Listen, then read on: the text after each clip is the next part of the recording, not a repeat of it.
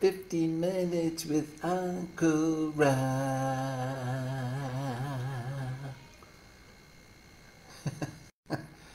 I was singing my little ditty again. 15 minutes with Uncle Ra. Good evening, everybody. Welcome, welcome, welcome. Great to see you. I had a real mixed bag this week in terms of my week. Some of it started the news not so great. We had a great service on Sunday and then got some terrible news about a friend of mine that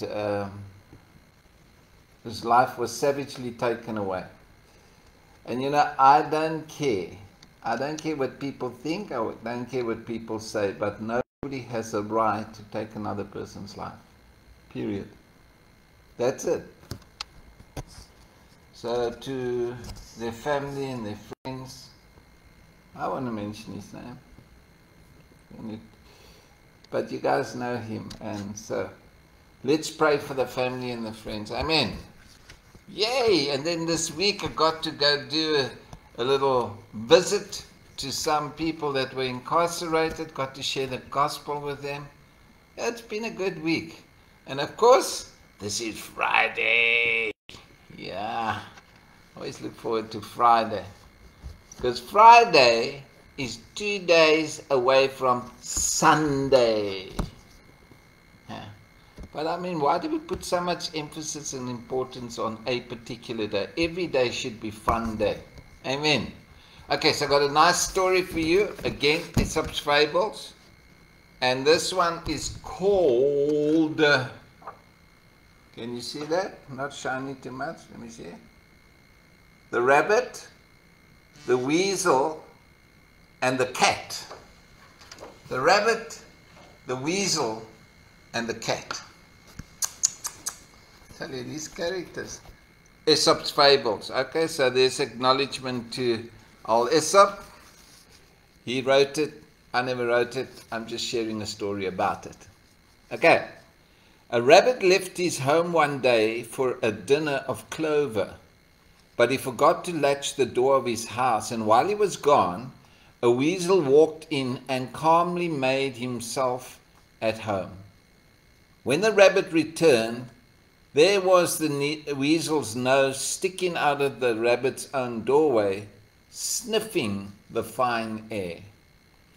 The rabbit was quite angry for a rabbit and requested the weasel to move out, but the weasel was perfectly content. He was settled down for good. A wise old cat heard the dispute and offered to settle it. "Come close to me," said the cat. "I'm very deaf.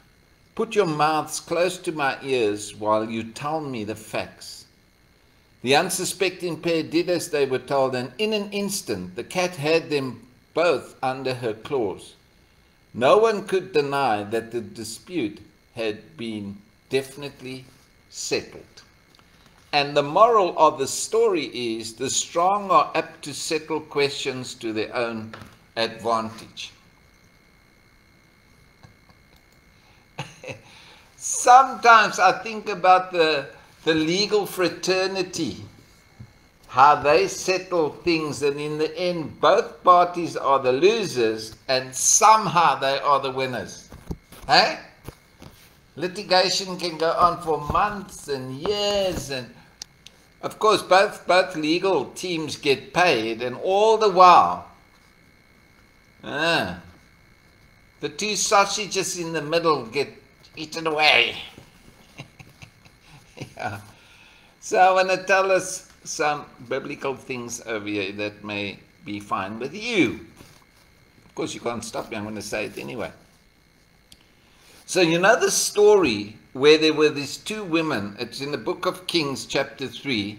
And what had happened, two women each had a child.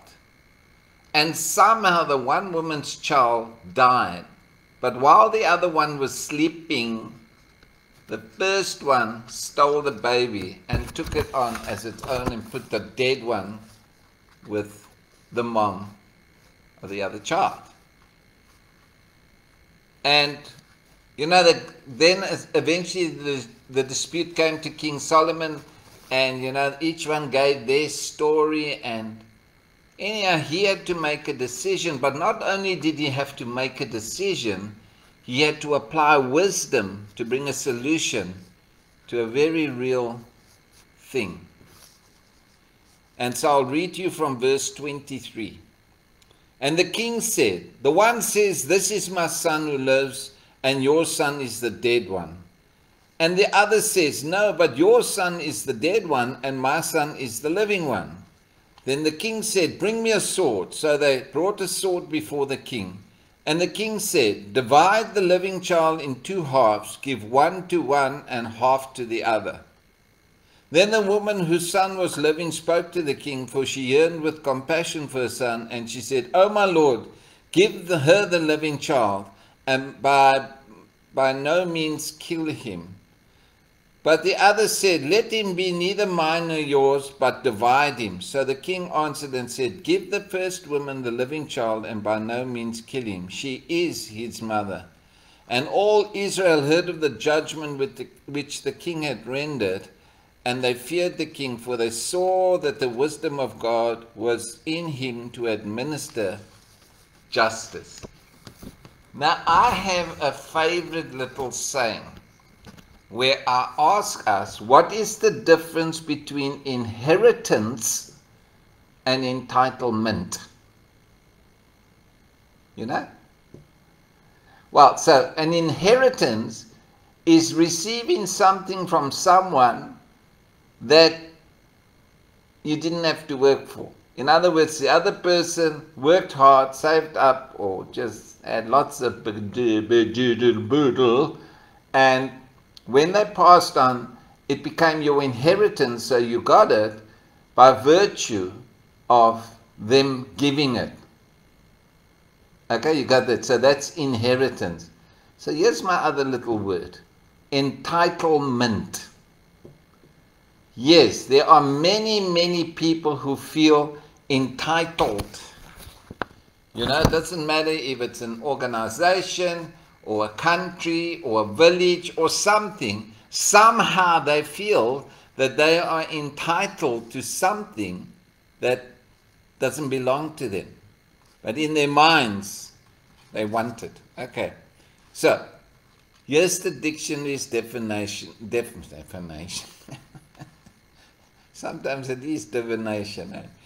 Definition of entitlement. The belief that one is inherently deserving of privileges or special treatment. Now there are a host of countries out there, for some reason, once there's been a change of power from one type or style of government, right or wrong, to the new one, and suddenly those from the latter feel entitled to privileges because it's my time now. It's our time now. Now we're going to get you. You know what I'm saying? And instead of learning from the faults of the previous, all they do is they rehash it to suit themselves, and so they become entitled. Entitled to work, entitled to housing, entitled to utilities, whatever it is. Don't want to pay for it. And even when they do get it, they don't know how to steward it well. Instead, they put the money in their pockets or family's pockets, which eventually means it goes back into their pockets.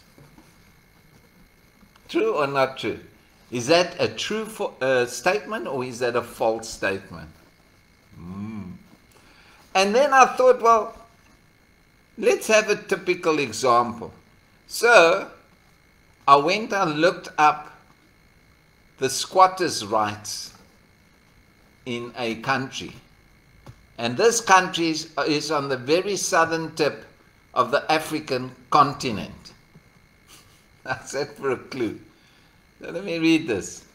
Landlords need to be aware that the Prevention of Illegal Eviction from and Unlawful Occupation of Lands Act of 1998 makes it difficult for them to summarily evict tenants who default on their rent and service payments. In essence, the Act says no one may be evicted from their home or have their home demolished without a court order. According to expert legal opinion, it's not up to the landlord to decide when to evict a tenant. He can't just say, I want you out, I'm evicting you. A legal process needs to be followed and will be up to the court to decide what is fair under the circumstances. What a joke! That is an absolute joke. So in other words, somebody has purchased the property and it's in their ownership and they've maintained it and they're doing everything right, and somebody can come along because they feel entitled and just take your land and stay there, or come move into your home. And then you have to pay all these legal costs because you're not allowed to evict them. I love the way they put it though. What's it say here? A legal process needs to be followed. What about the legal rights of the landowner to start off with? So people are moving onto lands and putting up shelters, and people are moving into buildings and refusing to leave because now they have squatters' rights. Talk about an upside down world. Yes, everybody's entitled to have accommodation, but if their situation has been created by the powers that be, who make promises for them to come down to a certain place or area or province or town or city and say to them, come here and you can set up, and there's no provision for accommodation or employment or anything, because you want the vote. You want the vote. So you, in your mind, you think, well, if I can get more of the same like-minded people in the same place, then they will help me get the vote. Nice.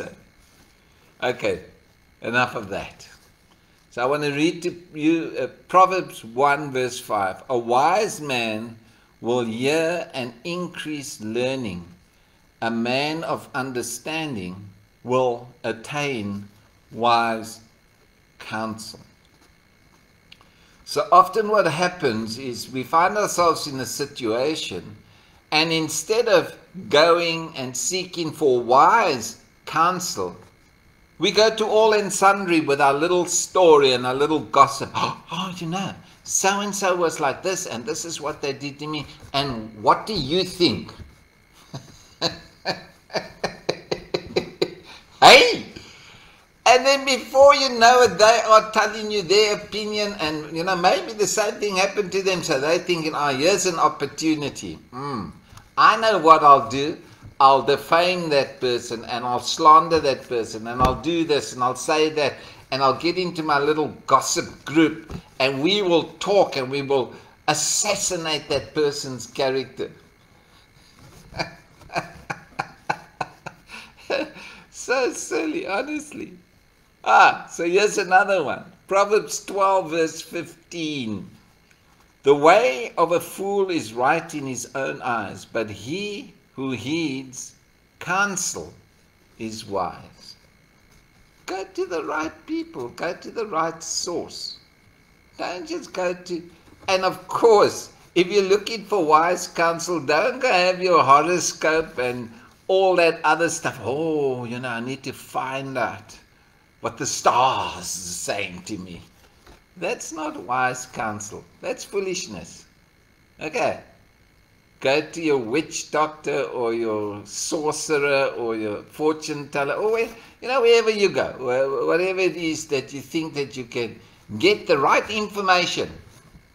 Always remember there's only two sources of information, bottom line. A source that comes from God, which is wise counsel, or not. I've been watching some of these things, you know, where lawyers ask the the witness a question.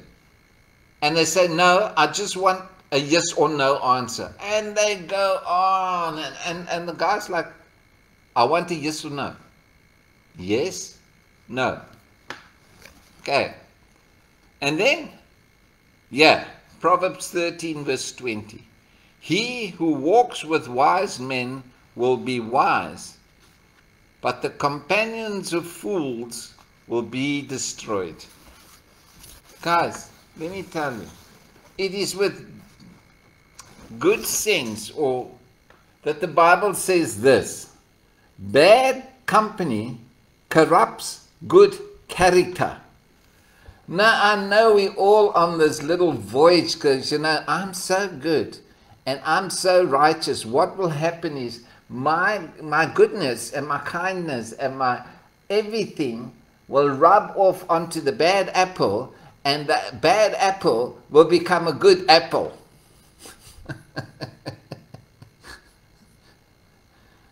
No, it won't. No, it won't. So what we do is we convince ourselves, we get into relationships, we get into partnerships, we get into all kinds of things. Like that rabbit who had the weasel come in. And then we can't get rid of the weasel because we've gone into a contract with them or an unholy or soulish covenant. And now we're stuck.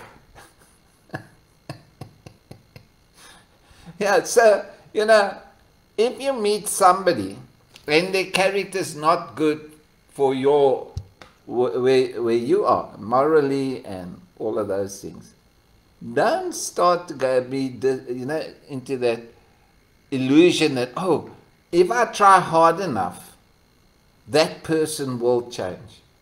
So if that person's a narcissist, I promise you, you can be as nice as you want, it's not going to happen. If a person has substance abuse, struggles with it, you can try all you want to. Even when you think they stop, they're sneaking around.